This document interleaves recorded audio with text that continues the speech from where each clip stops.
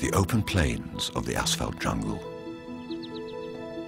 Home to many creatures great and small, and the pupping ground for one of the most clever and illustrious creatures, the plastic bag.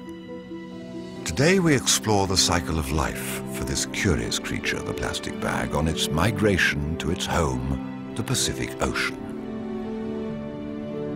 Once released into the wild, the plastic bag is unsure of itself. It falters at first, but soon, with some help from the wind, the bag will be airborne. This flight will be the first in its long journey towards its final destination, the garbage patch in the heart of the Pacific Ocean. Using the wind to guide it, the plastic bag moves across the city through the air. A city park. This park may at first seem an idyllic place for the plastic bag, but danger lurks round every corner.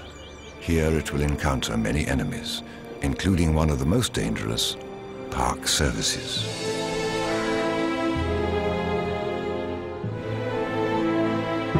Poor little fellow. Looks like his journey ends here. Meanwhile, our little bag has encountered one of nature's most deadly killers, the teacup Yorkie.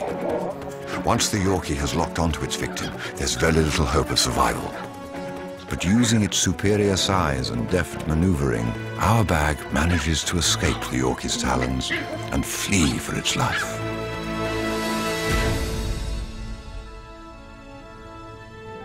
Over the course of its miraculous migration, the plastic bag will cover vast distances through neighborhoods, across parks, and down city streets. It is now nightfall, and our highly advanced night vision cameras have managed to capture for the first time in history a plastic bag in pitch black. Phenomenal. The vast cement rivers of California, home to literally dozens of animals. Many plastic bags will not make it out of here. The reeds and branches will see to that. As at home in water as it is on land or in the air, the bag's natural buoyancy makes it an excellent swimmer.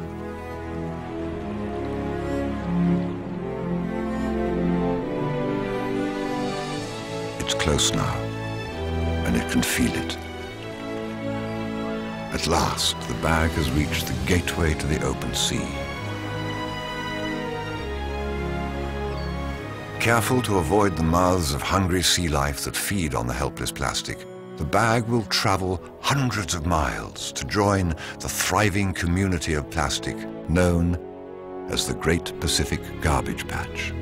The garbage patch is a veritable plastic oasis where millions of tons of plastic garbage remain trapped by the currents. It is said to be twice the size of Texas. Never actually biodegrading, here the plastic bag can live indefinitely, peacefully coexisting with billions of other petroleum species before breaking into ever tinier plastic pieces, thus completing the plastic cycle of life.